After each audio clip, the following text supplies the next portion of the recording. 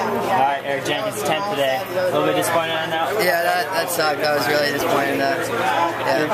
Hanging in that top 6 pack or so. What was your strategy today, I mean, the strategy was just to be up there, no matter the pace, and just be contending for the top spot. But I was hurting the whole time.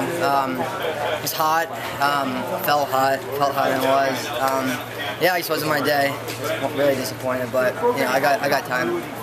Was there a strategy going into this saying, hey, if you're still with Lowry at X, you got a shot? I mean, I was trying to be, the game plan was hopefully to be there with 400 to go.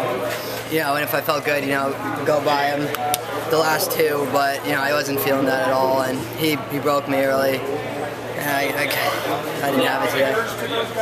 Did you feel like you had warm-ups? Yeah, I felt good. This whole week, I've had some foot problems, so I had to take a couple of days off running after regionals, and I felt that today. But no excuses. It was nothing really went right for me today. Being from New Hampshire, do you have a lot of experience running in the heat, or do you think that was it? Or I mean, it's not. I don't think the heat was a problem. It wasn't the whole thing for me today. Bunch of little things, but that was definitely something. How much was with the DQ from indoors? What was going to be redemption for you, I guess, this weekend? I mean, I was hoping to come top 2.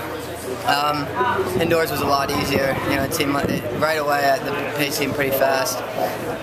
And indoors I was pretty relaxed the entire race, but yeah, today was a lot harder. What do you this big breakthrough this year? Why? Well, why this year? What's clicking? I was just getting I've managed to stay healthy. The training's just been accumulating, and I've been just feeling good. Workouts have been going well, and I usually race really hard, and today just wasn't my day. We're gonna go to USA's, or we're gonna shut it down. What's going on now?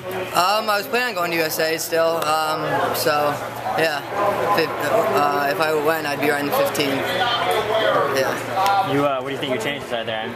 Any times that you and Coach Van Hoy have talked about, like, hey, this is a legitimate shot for you? No, we haven't really talked times. It's really just competing. But another shot to end on a better note. You're taking any solace from, hey, I've run against Lowry Lang multiple times now. I can hang with some of the bigger dogs on the USA scene. Yeah, I mean, Lowry is unreal. He went to USA. I'm sure he'd do fine. The guys in the NCAA are incredible. So, you definitely get some. When you run well and race against these guys, yeah, you definitely get a good amount of confidence. Thanks, Eric.